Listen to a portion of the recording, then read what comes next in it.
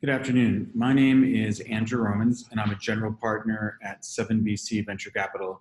And I just wanted to speak very briefly about some of the trends that we're investing in and that are exciting to us right now. I guess for this talk, I'll keep it very short. There's been a lot of discussion about artificial intelligence, automation of different tasks, and I think that we're now really seeing startups that manage to get robotic process automation, true ML and DL technologies to the point that they're in production with customers, generating significant revenue. And what we're seeing is that some of the tasks that were done by humans can be done by technology much, much faster. Literally, when you looked at World War II and the English were trying to decipher the Enigma, as a code breaker that forced them to make a computer to do it. And that it couldn't be done by humans. So it's just a metaphor for what we're seeing in the world of technology startups. There are startups that are truly getting to these breakthrough areas of technologies that do either all or part of what a human was doing, and they're doing it better, faster, 24/7, no union, and all that. And then the humans that weren't doing that are moving on to other areas that we need, like cybersecurity. Take, for example, you've got a large corporation that has thousands of people working in the accounting department, and maybe 80% of those jobs are going to go away. Literally 20% of the people there can do all of that work and more with the use of technology. And so those same people that are good at numbers, they look at computer screens all day, hardly speak with anyone, might be able to be retrained to work in an emerging cybersecurity department.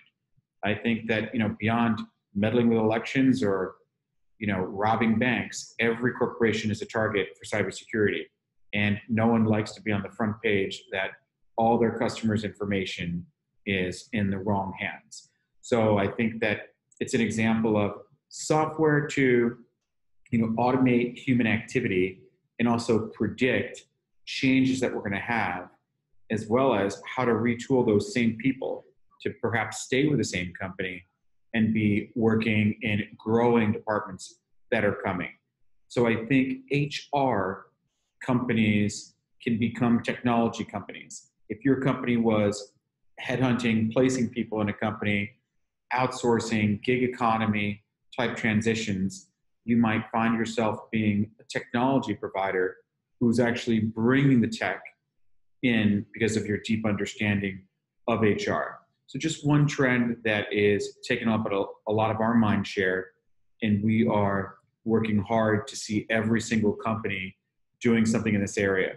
What we are finding is that the good ones are able to save so much money or increase revenue.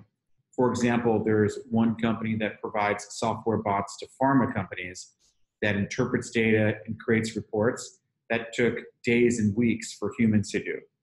They've lowered the payroll by removing $6.5 million worth of payroll for just one small little department, and they can land and expand into enormous revenue with this one big pharma company.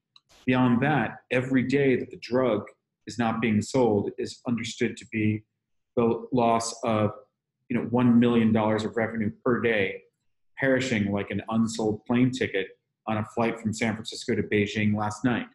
So if they can speed and collapse the time to get that new product on the market, that's worth millions of dollars. So over time, these startups are adding real value. They're part of a real technology trend migration. And we want to be the ones that invest in them and help them get customers, invest in them again, help them get other strong investors, and crystallize liquidity events in the form of IPO, M&A, and some may stay private for a long time. And so we may liquidate some of our position on the secondary market. Just a thought of the day.